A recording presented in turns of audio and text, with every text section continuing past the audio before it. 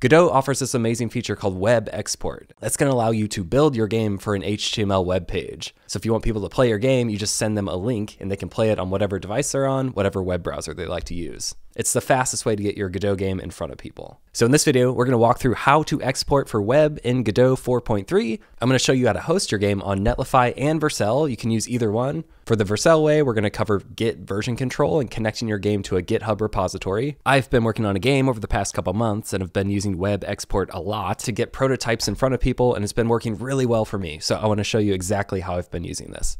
Now, before we get started, if you're interested in Godot or game development in general and are working on something cool, be sure to subscribe to the channel and join our Discord server. That's linked below. If you have a project you're working on that you want to use this web export thing for, I want to see it. So join us in there. Okay, let's get started. So here's the project I'll be using to demonstrate web export in Godot 4.3. The actual project doesn't really matter here because this is about your project, not this project, but you know, I'll just show you what I got here. It's a little platformer game. I've used all sprites from my RPG sprite pack and just kind of repurposed them to work for a platformer. You can grab that in the description below. When I run the game, it's just a simple little platformer where you can jump and collect things, nothing to it. Just demonstrating here that I run the game just like I'm developing it in debug mode. Now we want to export it for other people to play on the web. I'm going to close this. And what we want to do is find project export. And now the first time you open this window, you might get a prompt that says, hey, you need to download the release templates or the export templates. That's what Godot uses to compile the different targets you might be building for. So you might have a little window that you got to click download templates on. If this is your first time doing this, go ahead and download those now.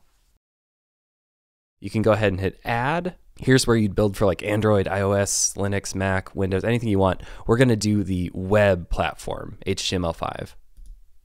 So now you'll see that we have a preset. You can name it whatever you want. I'm going to leave all of these options default because honestly, we probably won't need to change anything, but it's really cool. Like you can configure things that go in the head tag of the HTML file we're going to create. All of these great customizations you might need down the road. I want to point out too, one of my favorite features is the features tab, where here you can add custom flags that will get set in the code for this build. So I could say like is production on web or something like that. And here in my Godot code, my GD script, I could say, hey, if you see this feature flag when the code runs, make sure you reset to the defaults just to make sure the game exports like in the initial state that you want. It's something I've been using a lot. It's pretty cool. Okay, anyway, all defaults. No advanced options or anything. I'm going to go ahead and say export project. This is the root of my project directory, and I like to manage this by creating a new directory at the top level. So I'll make a new directory called exports, and then another new one called web. So with that path selected, I'm going to go ahead and hit save. Now our output files have been created. Now in a Finder window on my Mac or File Explorer on your PC, whatever, if you just go into your project directory, this is where, you know, the root of the project.godot is, that kind of stuff. You'll see our exports folder that we made. Here's the web. And now you see our export created all these files. You'll notice an HTML file in here, some JavaScript, some icons for like the favicon and that kind of stuff. This gets pulled from your project config. Here's a WASM file for WebAssembly, which is how this whole thing is going to be powered on the web, which is very cool. So these are all created and good. So that's all we need to do in Godot itself. Now we're going to move on to the hosting part of this. So how do we actually put this on the internet for other people to play? The first thing we want to do is just preview it locally. And this is actually optional. You don't have to do this, but I just kind of want to show you how this is all working. In a terminal, I am CD'd into my project directory. I'm going to CD into our exports folder and then web. And here you can see all of the files that were created that we just looked at. I want to start a new web server just in this directory here. It's only going to run locally on my computer so we can demonstrate what's going on. So I'll say npx serve just to run a web server with npm. This is now running on localhost 3000. So let me grab this URL. When I run that, the default web server is kind of just showing me everything that's in that directory. I want to navigate to the HTML file that was created. Kind of hard to see with the wrapping, but it's this one right here, web export demo.html. So find your HTML file here, click it. And now the game is running in Google Chrome. and it feels awesome. So I've got a browser window here. It's responsive. It honors the same kind of export settings that are in your project config. It's very cool. Now this is only running locally for me on my computer. This is a good way to test that web export is working at all. But now we're going to move these files to a real site on the internet. Now the first hosting solution I'm going to walk you through is Netlify. We're going to do Netlify and Vercel. I don't have an affiliation to either of these companies. I've used them both. They both work really well, so you can explore them and choose the one you want if you want to go this route. But there are a couple of reasons I want to show you both. So create an account here, log in. This is all free. Now, once you're logged in here, you can go to add new site, deploy manually, or you can just go to this URL, app.netlify.com/drop. This allows you to just take a directory on your computer, drop it here, and Netlify will host the whole thing. Right, so remember, here's my Finder window again, exports. I'm gonna grab that web directory that has all that inner stuff in it and just drop it right here. So drag and drop. It'll generate an ID for you that you can go in and change if you want. Yours will say different things here, but now essentially you have a new site on Netlify. We can open the production deploy, and there was no index.html here, so we need to actually manually navigate to the same HTML file name. So up here in the URL bar, I will match the exact HTML file name off the root. Hit enter. And now here is my Netlify URL. Same thing, my game is hosted on Netlify. All we had to do is drop that directory into the UI, and now we can just grab this link, send it to a friend, and they can play the game. Now, if you're okay with this workflow, you could just stop right here. Anytime you want to change or upload your game, you just rerun a project export in Godot and then drop those files into Netlify here. There's a way to update those files in their UI. You can actually achieve the same thing with Git as well. If you're a Git savvy person, Git is even the default option for version control when you start a new Godot project. So next we're going to walk through how to do these same steps, but with a Git version controlled workflow. For what it's worth, everything I'm about to show you can also be done in Netlify too if you want to use Netlify and use Git. A lot of people like Netlify, a lot of people like Vercel, and that's why I want to show you both ways. So I'm going to pop over to Vercel next. Before we connect either of those sites to Git, we need to create a Git repository for our website. So for that, I'm going to use GitHub. We'll create a new repository with the create button. So after your new repo is created, it'll give you all the instructions for interacting with it with the command line. So I'll go ahead and just copy this line here that adds the remote origin. Back in our terminal, I'm going to be CD'd into the top level of our project. So this is right where our project.godot is. This is usually where you want to start your Git repository. This is the root of your project. So in there, I'm going to say git init. And if you've done this before in your project, you obviously don't have to do this again, but this is just for people that haven't done it yet. So git init, I'll say git status. You'll see a lot of red text, meaning these things are changed and not tracked yet. I'm just going to add everything to the commit with git add period. And note that all the exported contents that we created, those are all being added to the commit too. Git status, you'll see everything is green.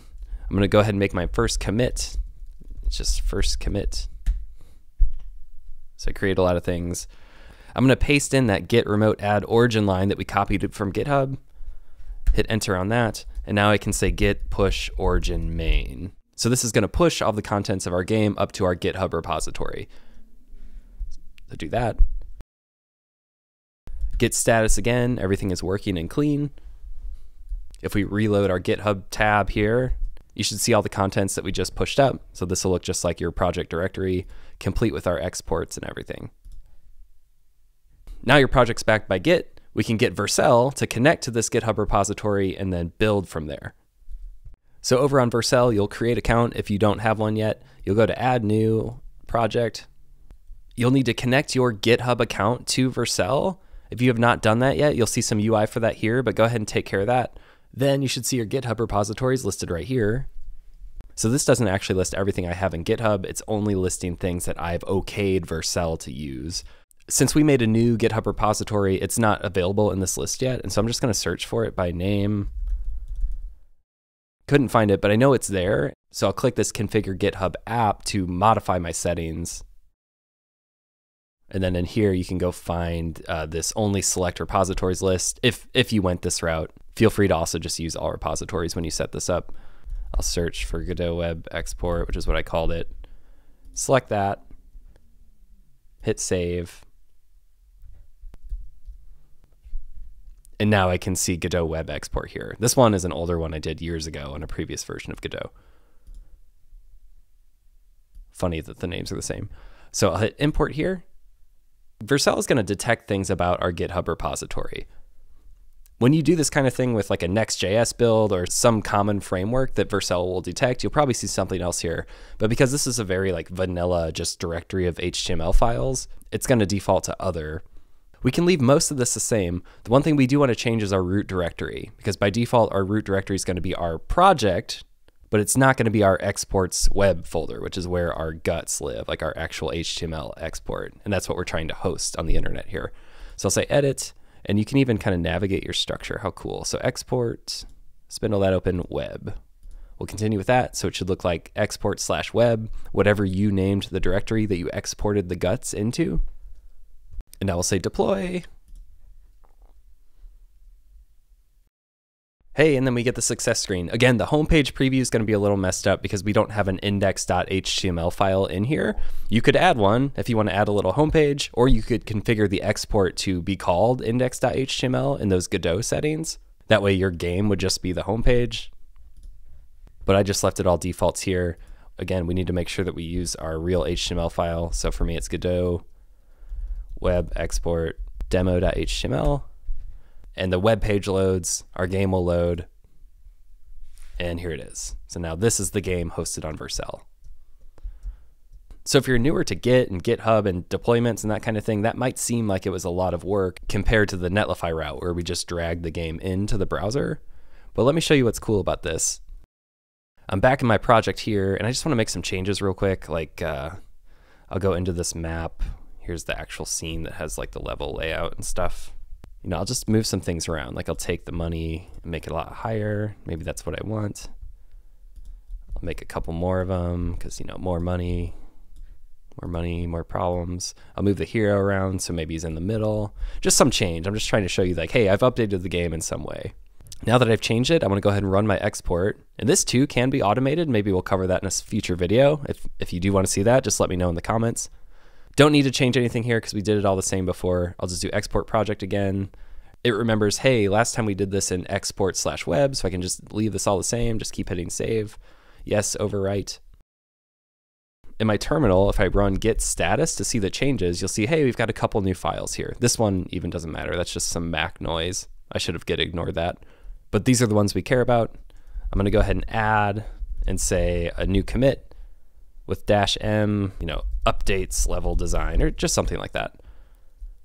And now we'll say git push origin main. Because our Vercel site is tied to our GitHub repository, anytime we push to main, the main branch, our website is going to redeploy. And so now already I didn't have to like drag new files into Vercel or anything. We can just go to the web page. So I'll just reload.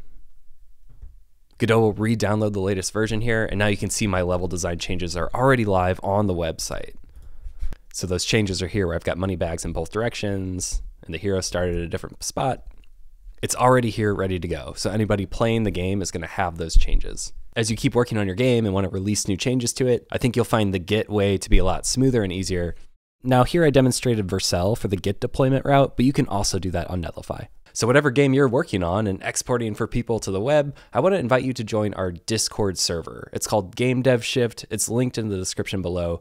Game Dev Shift is a supportive community of developers building video games. So whatever you're working on, please pop in there. Tell us about your project. If you like this video, please hit subscribe. That really helps me grow the channel. I'll catch you in the next video.